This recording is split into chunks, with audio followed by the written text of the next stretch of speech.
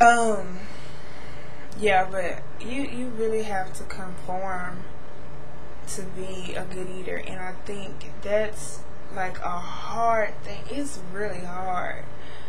Is difficult because you might be the only one wanting to eat a certain way, and then you have someone else buying the groceries, or you have somebody else that you have to cook for, and they don't want to eat that, or they bring something around you, and you're just like, what you got? And it's really difficult, and I don't think people who are smaller can understand it because they may always have been small, and there are some people who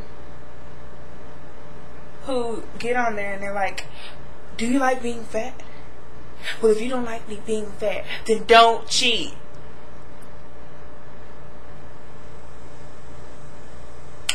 Wow.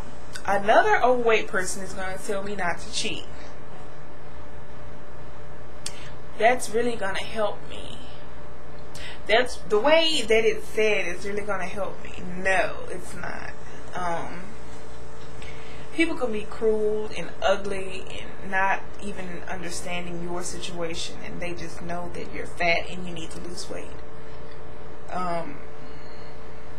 People don't even look at me, as being beautiful or cute. I've gone natural, and I just started to wear my hair out when I moved to Texas. I think it was right before I moved to Texas. I just started to wear my hair out because I have traction alopecia.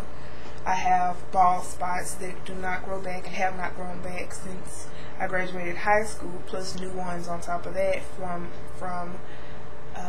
being miseducated about hair extensions. So I've done that to myself, and I have to live with it. I have to disguise it every day. But I was so tired of wearing wefts and tracks and wigs. I was so tired of making wigs and tracking my hair up and sewing it in and trying to be something that I'm not. I mean, I love wearing straight hair because I love to do hair. I love makeup. I don't love makeup as much as I love doing hair, but I do love different looks. And with my hair not being full or not being without bald spots, I can't wear the same natural hairstyles as I would like. So that means my hairstyle is not that diverse as I would like it to be, which causes me to go back to sewing in tracks or making wigs for myself. But being heavier and then having my hair this way, it doesn't really help me. It doesn't really let me have that wow factor.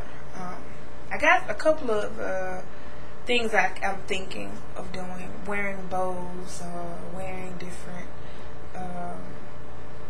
headbands or things like that, and trying to get a different look.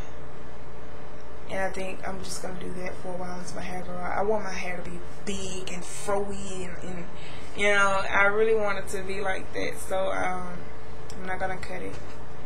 I just try to educate myself about it. But I think if I lost weight, I just will feel better. But I also think I will look better. I have a lot of pictures that you can't really see. You can see how I look without my makeup, and it's horrendous. It's really, really horrendous.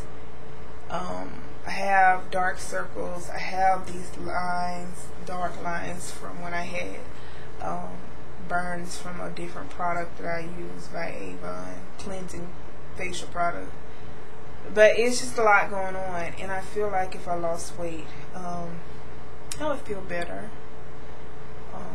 I'll be able to cope with being bald or having to cover up that. I think I'll be able to cope with it better because I'll have something else. I think working on my weight and just maintaining it once I get to where I want to be, it's going to take my mind off of that. But I can't get to that point with all of this cheating. Now, okay, to be honest, this is what I eat on a normal basis. I eat baked chicken, not fried. We bake chicken twice a week almost.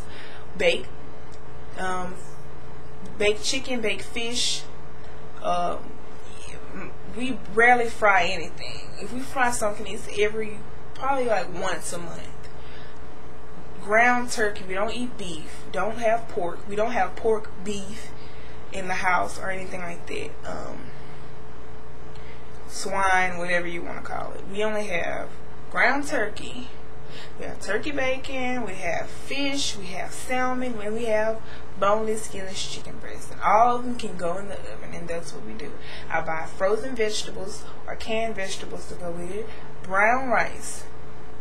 But the thing about it is, we only eat it like once a day.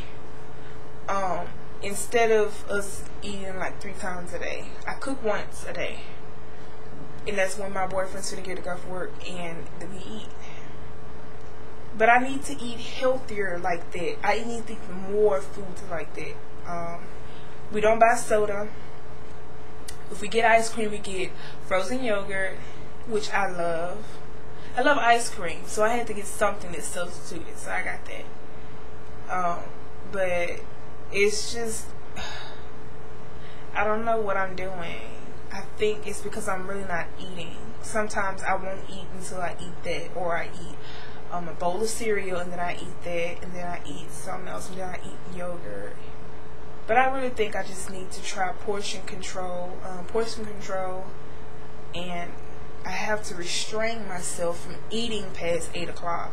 And I really think that's going to help, because I think once you eat past 8 o'clock and you really don't get a chance to get in an extra workout, or your metabolism slowing down for the night, I really think that it doesn't store fat or anything. It's just, you go to bed full. It's never a good idea to go to bed full. So while I'm still up and active, I think I want to just eat then. So I'm going to really try to do that, which I said before, and it didn't work. But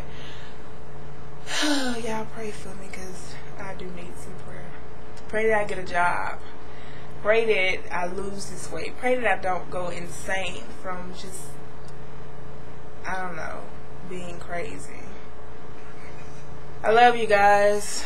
Keep in touch and comment, and do whatever you want to do, and I'll get back to you as soon as possible. Until the next vlog, bye.